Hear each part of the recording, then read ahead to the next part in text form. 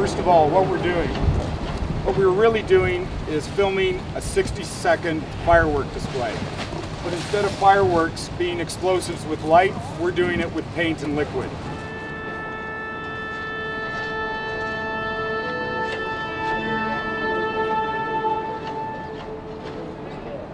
We wanted to move away a little bit from the balls out, so we ended up in this place which was like fireworks, paint explosions, landmines of color. It's a unique idea, it's an iconic idea, and it's never been done before. There's no doubt that it has scale. When you turn up on a shoot and there's 200 people that are going to appear on your shoot, you know, you get some idea of the scale of this.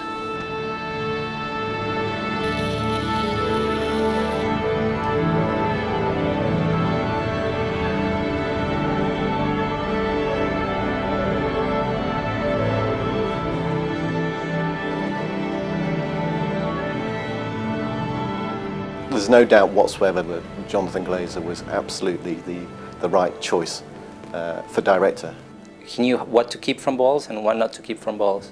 And he made a similar celebration expression, which is much more punk with more attitude.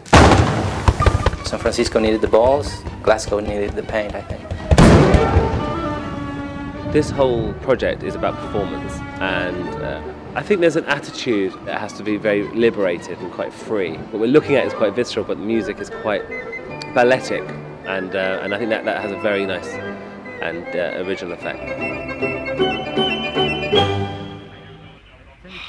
I think Glasgow is a fantastic place, but the weather is a little bit of a challenge up there. After 2 weeks of absolutely beautiful, sunny, still weather, we're back to Glasgow weather. When you've got an entirely cloudy sky and you know you've got one of the biggest shots and 2 days to reset it if it's gone completely wrong, it takes quite an extraordinary director of photography to call action when there's probably a hole, you know, this big in the sky.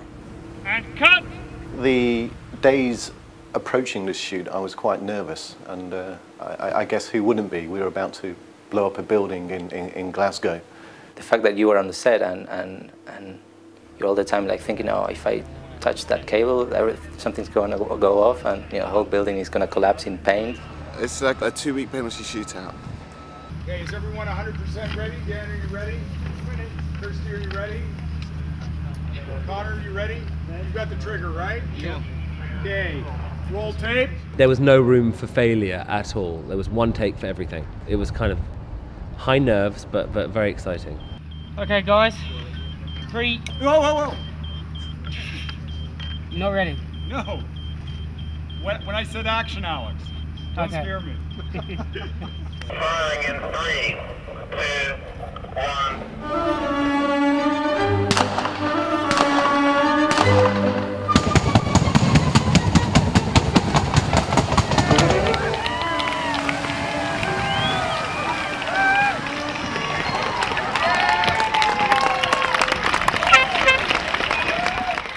We've had a team of 6 of us working on it since mid-April now, and this week they're starting to be signed off, which is 4 months and a couple of weeks later, and we've been working solidly on it every day, because although the technology is advanced, you're still pushing it to the limits.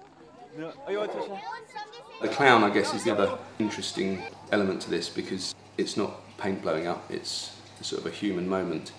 The feeling at the end of the day was that if he could set up the big moment when the reverse demolition occurs and the whole building goes up in the rainbow colours, it felt like it gave that moment even more weight and power. We're going through the full colour spectrum all the way to the top of the building. We're using direct sunlight, back 3/4, and there should be a very vibrant colour spectrum available.